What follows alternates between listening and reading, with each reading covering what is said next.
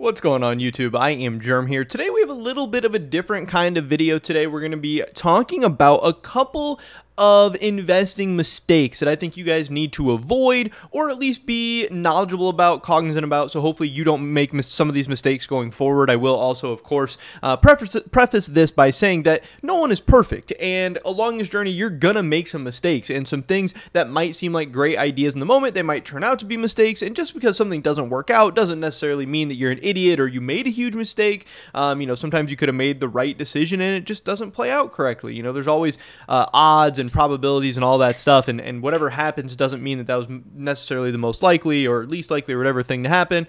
But in this video, we are going to be talking a little bit about the big YouTuber Fano and some pretty public mistakes that he has made, and I'll be going over some of the mistakes that I've made as well, and hopefully this will be just a big learning experience for all of us. Like I said, these are things that I don't want you guys to do in the future and things that I want to prevent myself from possibly doing in the future as well. But of course, first, I just wanted to mention my cash trading business that I have been going for a couple of weeks now. We've gotten a ton of cash trades done. I've honestly been really surprised and overwhelmed by the amount of people interested in selling their CSGO skins and items for cash, and turning your items that are oftentimes hard or scary, you don't want to get scammed, all these things, turn them into cash through me safely, effectively, and efficiently. Again, I have plenty of funds to be buying all different kinds of items. I've bought cheap items, I bought expensive items, I bought stuff that's a little bit more illiquid. I bought play skins for as low as like $5, and agent skins for I think I bought a $2 agent the other day. So anything you guys have, if you want to turn it into cash, I'm interested in buying for the right price. It's obviously a great way to help support me, my channel, and my content as well, but hopefully it's providing a nice service to you guys too. But yeah, so hit me up on Twitter. Twitter's linked in the description below. We can talk. But let's get into this. So Nalo, the YouTuber, tweeted the other day, or this was yesterday, I guess, but it depends when this video's come out. But the day I'm recording this, he tweeted this yesterday. He said, "Buy high, sell low." And these are screenshots from Fano's Discord where he posts, everything. Who knows? It's impossible to know if it is everything, but he says he posts his buy and sell alerts, everything he's buying, everything he's selling, to his, like Patreon and YouTube members and all that stuff, behind a paywall. Which, that's its whole other thing. We'll talk about that maybe in the future, whatever. Don't really care to talk about it today. But this is what he posted January 10th, January 9th, somewhere in there, that he bought 1,000 snakebite cases, he bought 500 fracture cases, and then he bought 1,000 more snakebite cases. So he spent a decent chunk of money. Now, obviously, his portfolio, when I saw it a couple of months ago, it was around $100,000. So this isn't an insane investment. It's not like he was going all in. It's not like he was loading a ton of money into it, anything like that. But a meaningful amount of money, not, $2 or nothing like that.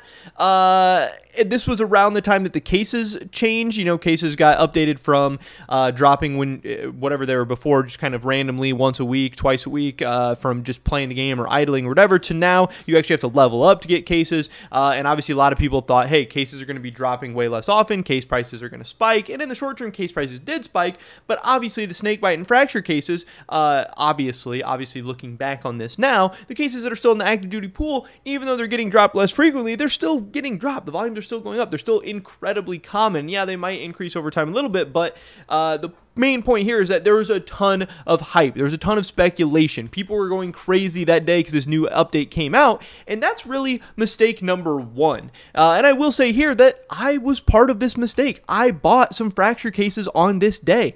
I think my cost basis was even worse. I might even have bought them the day after. I might not have been home, or I might not have had some money on, or whatever, but I didn't buy very many. I think overall I spent $10 on fracture cases, or $12, whatever. This is all the fracture cases I own right here, but I did buy them this same day, or even the day after that Fano bought them, partly because at this time, this was in June. I started my YouTube channel I think in May, and I started CS investing in May. So at this time I'm only a month in, and I know nothing about cases. I have looked into cases zero. I've researched them zero.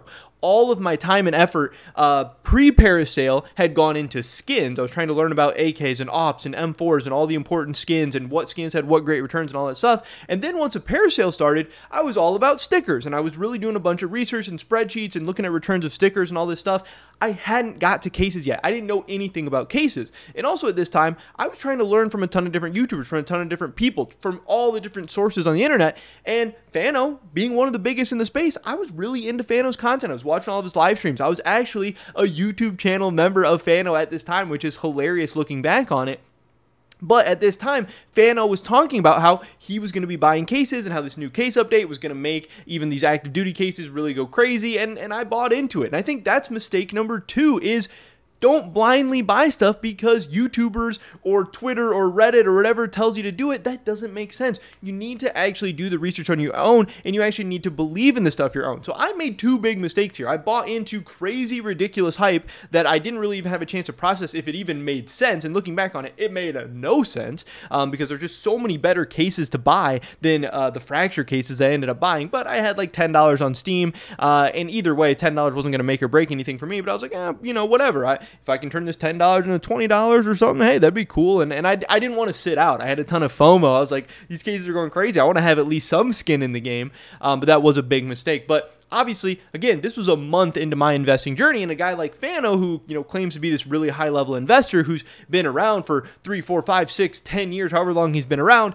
him making these mistakes, I think, is a little bit more embarrassing and a lot more problematic, because if I'm still making these same mistakes 5 years from now, I have a big problem, and I hope you guys are calling me out, and I hope, I would deserve hate and stuff at that point. I mean, obviously, no one deserves like personal hate or anything like that, but as an investor, this is a big red flag. This is an absolute disaster. But we get to the next kind of thing here, which is the fact that yesterday, I guess it was August 24th, a couple days ago, he ended up selling a ton of these at a pretty significant loss. Again, he was buying snake bites at 54 cents. He ends up selling 2,000, I guess all 2,000 of them at 29 cents. And fracture, he was buying at fracture he's buying at 74 cents, and he ended up selling them at 53 cents. So pretty significant losses. And what's going on here? This is a very, very short time frame. This is 2 months that he kind of changed his mind and took a really, really big loss. Now,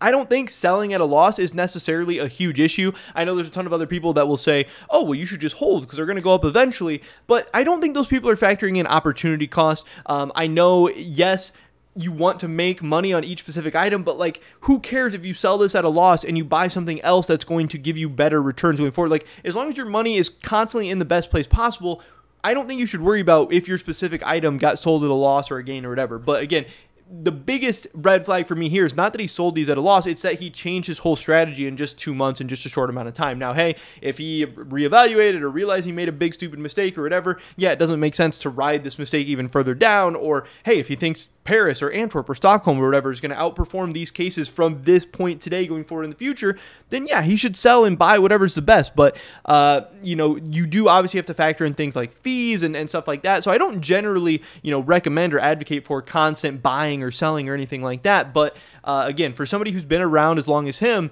and somebody with as big of a portfolio as him taking such a significant loss in such a short amount of time, and also buying and selling something at a loss in such a short amount of time. If you want to buy and sell something at a gain in a short amount of time because it reached your price targets, or you're just happy with that gains, you want to lock in some profits or whatever, that's one thing. But if you FOMO'd into something and then panic sold out of it 2 months later, when it probably makes more sense to hold at these prices now than it did to buy at those prices back then, that would maybe make a little bit more sense. So I think this is another big investing mistake. And what's also kind of interesting is that that's not the first time that Fano has done this. If you look at his channel, I've watched a lot of these videos, obviously. He has this video about Antwerp Legends capsules, 7 months ago, how he says he's not selling his capsules. He's holding on to his Antwerp Legends. This is going into Paris and all this different stuff, and he's going to hold them for the long run, blah, blah, blah. And then, a couple months later, 3 months later, or 4 months later, I guess he says why I sold my capsules. So he's constantly kind of playing both sides of a lot of things, and lately it seems like he's maybe getting more stuff wrong than right. Also, another reason why I kind of, don't really watch Fano's videos anymore and I'm not a channel member anymore, not in the Discord and stuff, is he oftentimes says both things. Like, if you watch one live stream and the next live stream, he'll like literally contradict himself from stream to stream. He's made a lot of bad choices, and again, I just think he's making some really elementary level mistakes for somebody who's been in the market this long. Again, this isn't like a Fano hate video or anything like that, but it is like hey, this guy's clearly making some really, really big mistakes that people probably shouldn't make, and I think you guys should learn from them. So again, don't FOMO, don't buy into crazy hype. If you're going to invest in stuff, have it make sense to you and make sure there's some rational decision making there. Don't buy stuff just because other people are buying it or just because some YouTuber or some random guy tells you to. You need to actually believe in the investments you're making, or it's never going to work out. And that's what I found out in this case. Yeah, I'm down like 20-25% on those cases I bought. Yeah, it's $12 going to $9, so I don't really care. I'm glad I didn't spend thousands of dollars or something like that. And when I do spend thousands of dollars, it's because I believe in something a lot more than this case. But yeah, just be careful. Have a game plan. You really shouldn't be buying and selling out of stuff in 1 month, 2 month time periods. You shouldn't be saying, hey, I'm holding. These are great. These are amazing. And then a couple of months later, selling out of everything. It just doesn't make sense. Fano has kind of done this stuff a couple of different times now. And like I said, I just want you guys to learn from it. I'm not saying go shit on Fano. I'm just saying you guys don't do this going forward in the future. Be better than this. Because we're all capable of being better than this. But pretty much it was this video today, guys. Hopefully I catch you in the next one. But until then, peace.